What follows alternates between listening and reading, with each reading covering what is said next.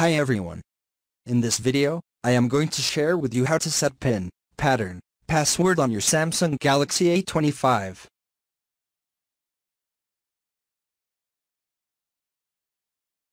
In order to do that, go to Settings. And then click here Lock Screen.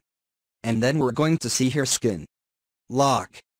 Type and then in this time it will ask you to do your current pattern. And now it will give you option to save a PIN pattern either. So I am going to choose a PIN. And here I am going to type in.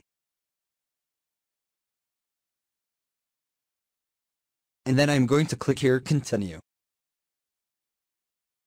And I'm typing the same again, the same number.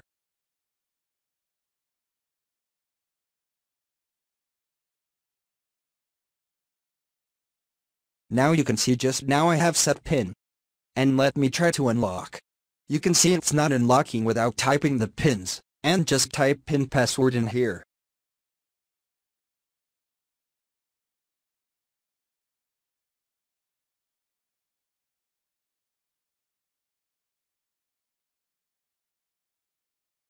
Let me show you how you can set a pattern password.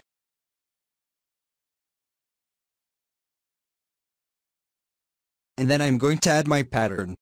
And I'm going to click here to continue, and I'm going to add the same pattern again, and tap on confirm. Now you can see I successfully.